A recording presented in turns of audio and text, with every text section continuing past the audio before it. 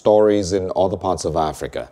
The Ethiopian Human Rights Commission, EHRC, on Tuesday said Tigrayan youth, supported by local security forces, had massacred at least 600 civilians in a rural town in the country's north.